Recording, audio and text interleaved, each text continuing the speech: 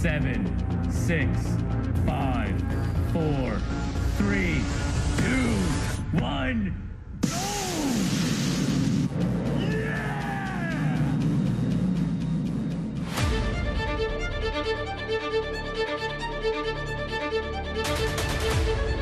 It was a small step for space exploration, but a giant leap for Australia's budding space industry.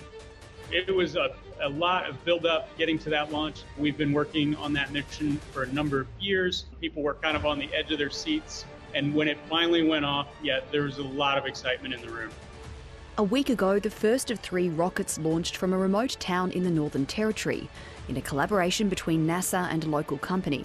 Our first mission is called XQC, and they're actually looking at X-ray emissions from a galactic phenomenon. The other missions are looking at UV emissions from Centauri A and B, which are 2 celestial targets that they want to gather data on.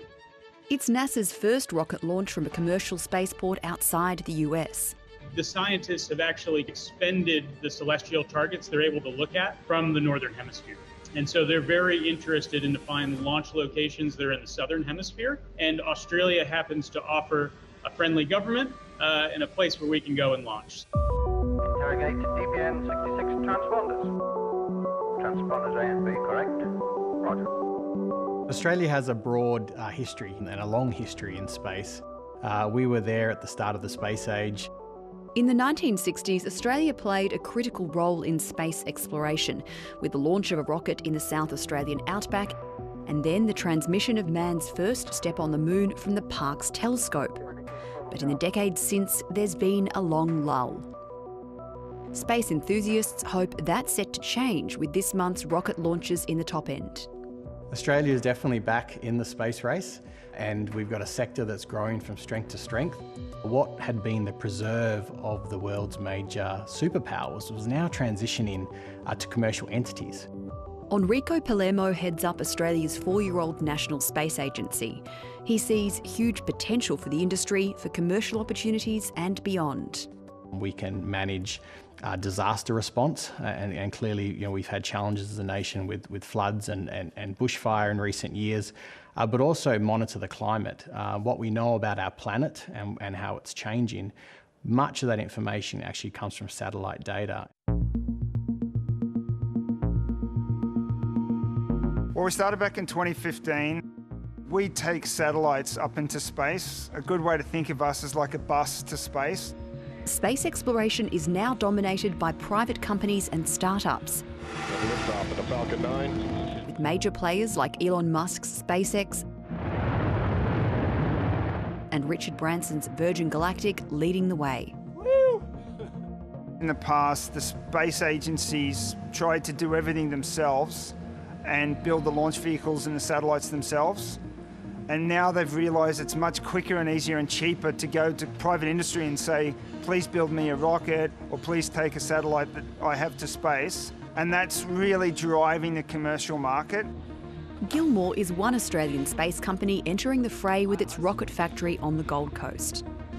Its founder and CEO Adam Gilmore is a former banker and self-taught engineer, a self-described space nerd. I was actually a banker for 20 years at Citibank, but I always loved space. I think the destiny of humans is to live and work in space. And, one day we'll go to space the same as we just get on a jet plane and go to another continent. He sees great potential for the industry in Australia.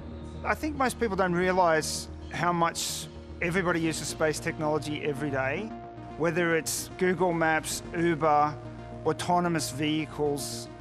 A lot of the farms use satellite data to determine if their crops are safe. In my perspective, we haven't grabbed the full opportunity that we have. If you look overseas at other countries that have very vibrant, large space economies, it's clear that government has played a very important role in stimulating the growth of that sector. Equatorial Launch Australia and NASA go for launch. In a statement, a government spokesperson said it had invested over $15 million into 43 companies over the past year and was streamlining regulations. After tonight's rocket launch, NASA has one more rocket to go in the coming weeks, but they're already planning their next visit. The concept of coming to Australia to do this research, we've really been pushing for that for almost 15, 20 years. So yeah, I think there's a pretty high chance we'll be back in the next 3 to 5 year time frame.